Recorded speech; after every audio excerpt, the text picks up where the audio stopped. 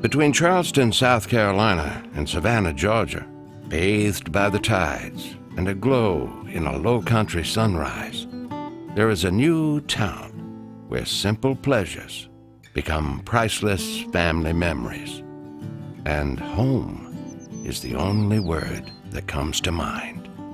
This is Habersham, where majestic oaks, towering pines, and a dazzling array of flora create an Edenic natural setting amid the timeless beauty of low-country architecture.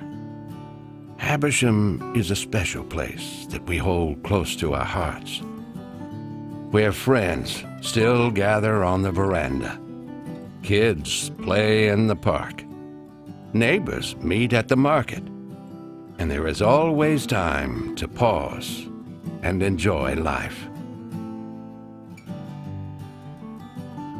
For the Taylor family, that means heading to the neighborhood dock for some crabbing and the chance to catch their own dinner.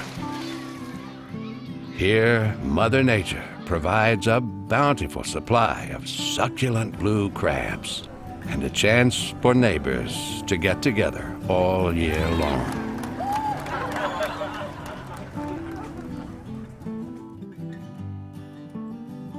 And there's something for everyone at Habersham. Retirees Jim and Louise Baker take leisurely walks to the town's tennis complex, followed by a spirited match every Tuesday and Thursday.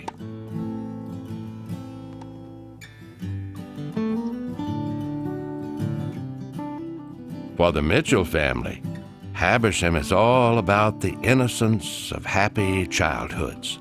A place that harkens back to simpler times, where kids can play outdoors without a care in the world.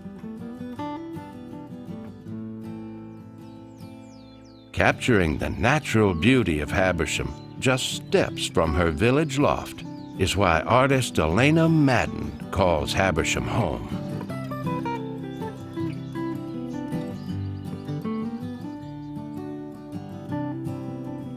And for professionals like Tim and Heather Davis, it's the comfort of a big wraparound porch that conveniently doubles as their corner office.